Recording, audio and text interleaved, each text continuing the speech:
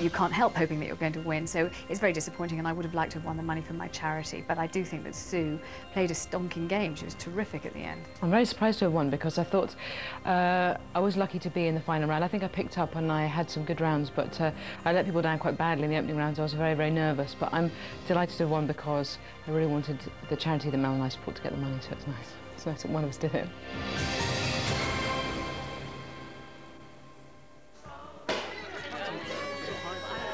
God, don't you just love the holiday spirit, eh? I'm so cold I can't even feel my toes. Remember the Christmas when we came here? The kids really loved us. Yeah, until he came along. Yeah, what I wouldn't give for one chocolate orange. Really?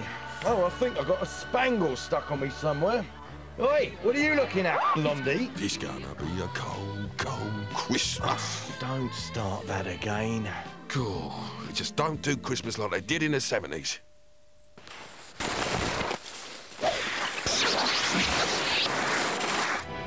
By killing the sailor who asked for nothing, they created the Avenger, who's back for his dues.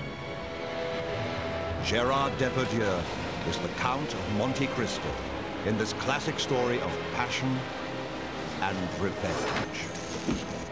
The Count of Monte Cristo, the whole series in 7 days, starting at 5:30 Boxing Day on BBC Two. Just started on BBC One, the big drama for Christmas, Lorna Doone.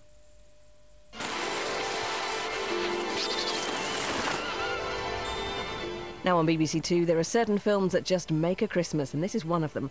The five-star classic from Frank Capra, starring James Stewart as a man on the brink of a wonderful life.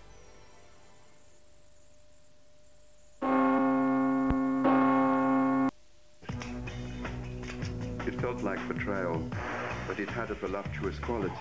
He desired it. There is something delicious about being told we're going to have to burgle that house tonight. He lived it. I had found a cause I could serve. And he immortalized it. If you can't beat it, spy on it. That's the delight of the game. An exclusive interview with John le Carre and the whole of Tinker Tailor Soldier Spy. 7 days of Spy starts Boxing Day, 7:25 on BBC Two.